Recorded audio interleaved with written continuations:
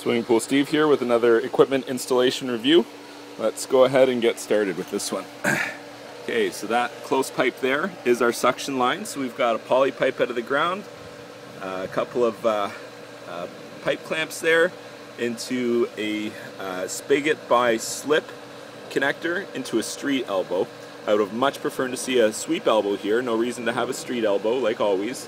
One thing I can say here is that's a nice long straight run into the pump.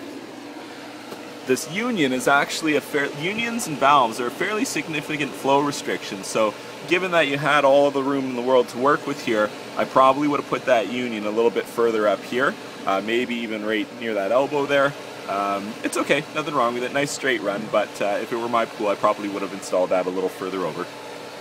So out of the pump we've got temperature probe right there. So out of the pump into the filter, good filter pressure there. Out of the filter, again, a bunch of unions for access, that's nice. We've got a 2-inch coupling that's been bushed down to 1.5 inches on one side and a 2-inch street elbow on the other. Again, I would have preferred to see a sweep elbow there. Then we go down into the heater, back out of the heater, down, and into this chlorinator cell with the flow switch. So if you've seen my other videos, you know already what's wrong here. There's no check valve in between this chlorinator and the heater. And this is a pretty decent heater here, it doesn't look that old.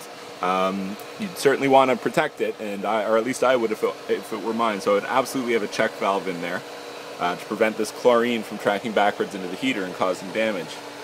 Normally when I don't see that check valve, I also don't see bonding on the heater, but this heater is in fact bonded, as is the pump as well down there.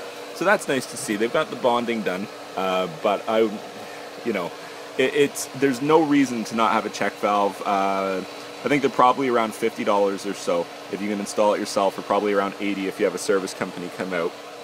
It's worth mentioning here that this entire system is plumbed in 1.5 inches. Except for this section right here. So I'm just guessing that the installer didn't have any more 1.5 inches with them when they installed that. That's probably just why that 2 inches there. There would be no reason to have 2-inch for there. Either you would have the whole pad in 2-inch, or essentially nothing. There's not really any point in it having just one small section of the pad being 2-inch and the rest 1.5 inches. This pool in particular is controlled by a Hayward Pro Logic system. So you've got all your breakers here for the components, the pump, filter, heater, pump and heater, probably landscaping lights, things like that as well. These units are actually really nice. If you're looking to automate your system, then something like that would definitely be what you're looking for. Pentair, of course, and Jandy have similar style heaters, actually, or similar style control panels. In fact, Hayward this year, 2015, came out with the Omni Logic. It's just gigantic. It's like, you can see the size of that control panel. It's easily twice the size of that. They're ridiculously large, but they look pretty fancy. So if you're looking for a high-end control panel, check out the Hayward Omni Logic one.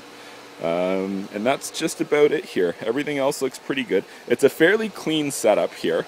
Just a little bit to the spaghetti with the wiring here. I'd like to see that cleaned up a bit.